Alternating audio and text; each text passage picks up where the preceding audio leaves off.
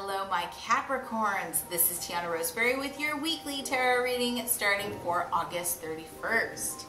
Capricorns, what do we have?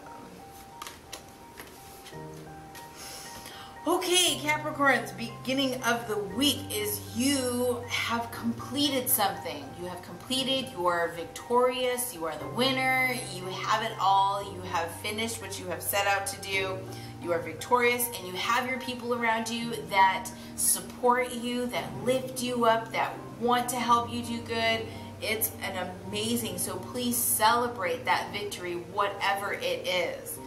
Now, middle of the week is it is best, it is less stressful if you just surrender and let it happen. Let whatever is going to happen, happen, okay? Let go of the struggles to gain that peace of mind. Let it, what will be yours effortlessly. So know that you don't need to fight the current, okay? Trust the current, trust your intuition, let that current take you where it needs to go, okay? Because at the end of the week and through the weekend is the Tower card, which means that there is some destruction. There is some stuff that is going to need to break down and get down to that bare minimum so that it can be rebuilt. Now, it rebuilt. Now, it is going to sting a little.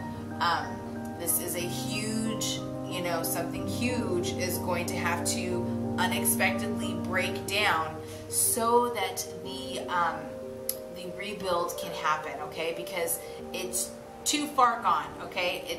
There is no tweaking that's going to help. It needs to be scrapped down and start all over again, okay? Release it though. It's a great release from this this situation, okay? So it just needs to be let go, surrender to it, let go, and then you can start the rebuild. So have a blessed week, love and light from my heart to yours, and I will see you all in the next video.